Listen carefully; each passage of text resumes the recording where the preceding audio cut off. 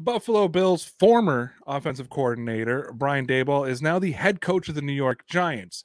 A lot of people credit Daboll as helping in the development of Josh Allen, who is arguably the best quarterback in the NFL right now. For the record, I believe he's the best quarterback in the NFL right now. The Giants have not done well for Daniel Jones. He's going on his third coach in his fourth year in the league. It never had any stability. What does Brian Daboll mean for Daniel Jones?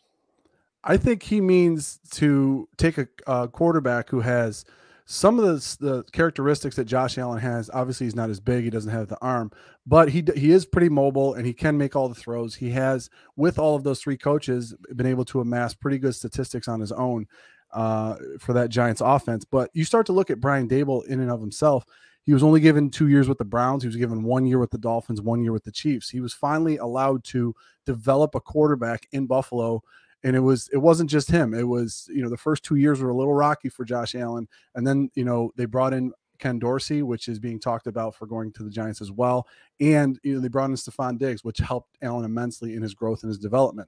I think Brian Daboll coupled with Ken Dorsey, and then the offensive line coach, Bobby Johnson, is also making his way to the New York Giants. So that all being, the cohesiveness is what really helped the Buffalo Bills and Josh Allen develop. And I think that's something that's been lacking in New York for Daniel Jones. And once he gets that cohesiveness along with some parts, because they have a lot of empty holes to fill on that offense, he's going to end up prospering and end up developing as a quarterback.